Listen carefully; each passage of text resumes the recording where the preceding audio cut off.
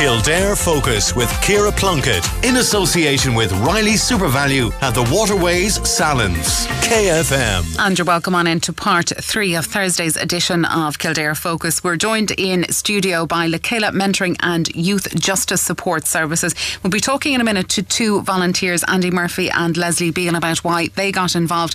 But first, Helen McCarthy, Midlands Coordinator, you are appealing for volunteers, but first of all, tell us a little about Chéile and what it does.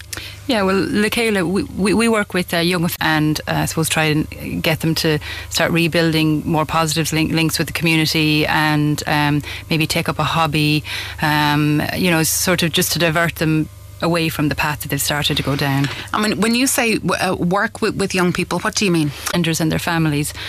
So I suppose the young offenders who I suppose their life has started to go off track a little bit, we recruit and train volunteers from the community to work one-to-one with them. Okay, so the volunteers that we would be looking for would be they would make themselves available to meet once a week with the young person, and it would be friendship based, so it would be about building a rapport with that young person. It's kind of like the American Big Brother system. Yeah, exactly. It'd be very similar to that. I suppose you'd be doing some sort of leisure activity, whether it would be going for something to eat or maybe going to the cinema or a game of pool or maybe an art class, or so really it's about what the young person is interested in. We try and tap into that, but it would be always something in the community, because that's ultimately what we're trying to do, is get them to make better links in the community. So it would never be in their home, or it would never be in the volunteers' home. It's a neutral safe space. Yeah, exactly. Yeah.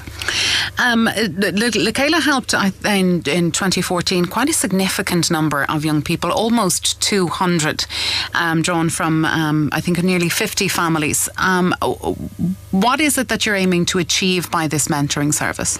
Okay, I suppose obviously the young person is with us because they've been involved in some level of criminality. So I suppose what we do is, I suppose we don't directly target the criminality because there's a complex, list of factors that would be involved in it, somebody going down that path. I suppose what we do is we try and work with them to build their confidence so that they're maybe better able to make better decisions. The volunteers sort of explore different options with them around leisure activities and hobbies and maybe educational stuff, again to try and just make their life more, that they're linked in the community, linked into the community in a way that is more productive, I suppose, that they can to sort of deter them from where they've started to go down. So that would be to try and positively impact their life. Just to give people a feel of what Chéile is about, this isn't the only service that you offer. This mentoring service. There's also parent mentoring, parent programmes, family support interventions, strengthening families programme, and restorative justice. What's that about? Restorative justice is really, I suppose, it's about working with both the victim and the offender, trying to bring them together to I suppose to get them both to understand and maybe put closure on what happened. So while it mightn't always be the direct victim and the victim may not want to be part of that process, but I suppose it's about the young person being made feel, I suppose, accountable for what the... And making amends. Making amends as well, yeah. I suppose the volunteers that we have today haven't worked in the restorative end of things. I suppose today we're really appealing for people who are interested in getting involved in the youth mentoring and the possibly the parent mentoring. Andy Murphy and Lesley Beale, you've both been involved for the last 2 or 3 years with volunteering with Chéile. Andy, why did you get involved in this? I was just after doing a charity fundraiser. I decided that I'd like to go and do something sort of longer term. Yeah. So I had a look on different volunteering websites, and for some reason I kept getting drawn back to the Chéile one. The chance to get to work with young people who, find themselves, in a bit of trouble or anything like that. I just decided, as I said, it just found that it was more, opportunities to do something longer term, work with young people and that. And over your time with Chéile, you've worked with several young people. What's kept you coming back to the organisation? Is it the young people that you work with? It's the young people we work with. It's the support we get from Chéile. We're particularly lucky in the Midlands that we have, such a good supervisor, Helen McCarthy.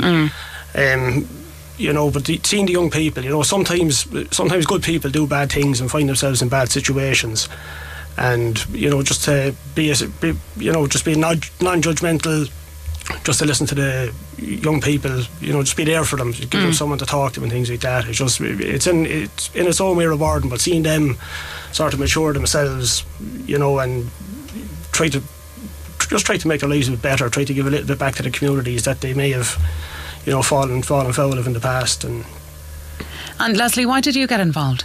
Well, I went back to college later in my life and trained as a counselling and psychotherapist.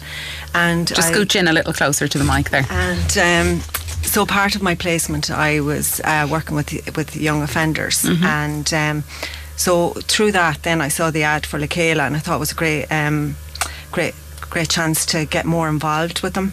So in that, I get weekly we would meet up with the young offenders, and it was really rewarding, as well as the training that Chéile would give. I would highly recommend the training. Was very, very good, especially going forward in my profession, and like that. On a personal note, it's great to see them getting on with their lives, and you know, being encouraged and supported by Chéile along with myself. Just mentioning that training, Helen, what does it entail? Because it is quite comprehensive.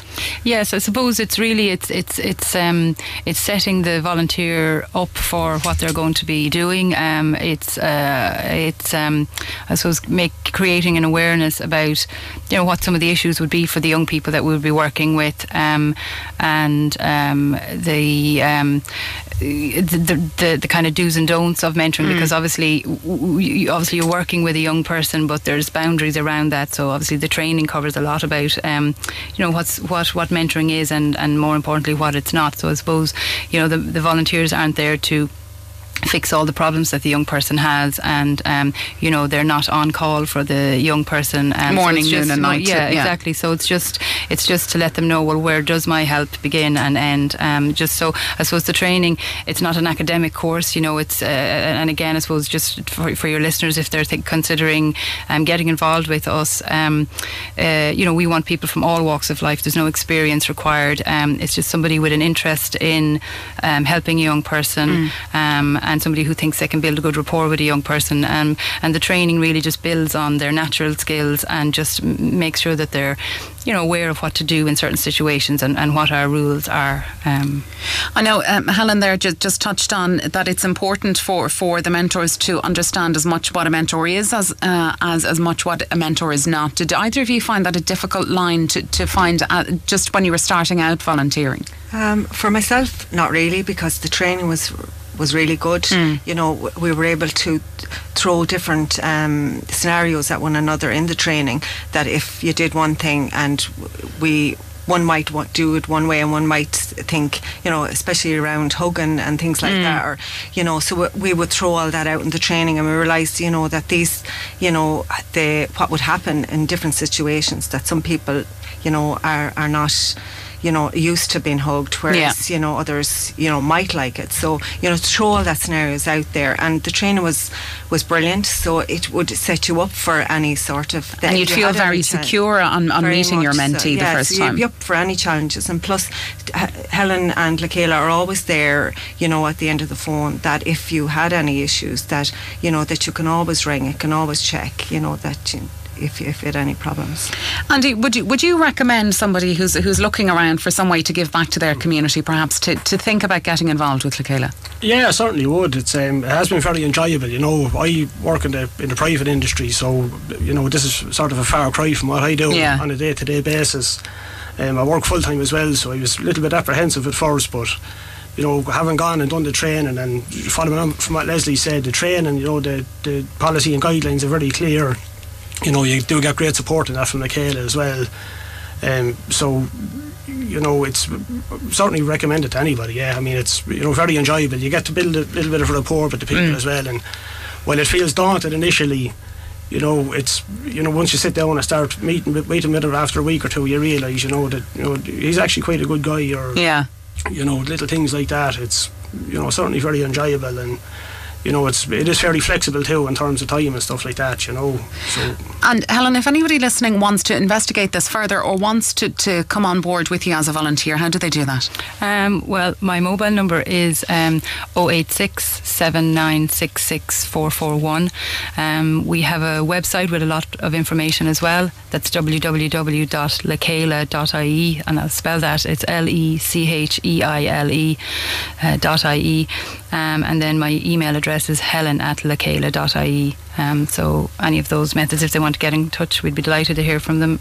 Perfect. Chéile Midlands Coordinator Helen McCarthy and volunteers Andy Murphy and Lesley Beale, thank you all so much for joining us.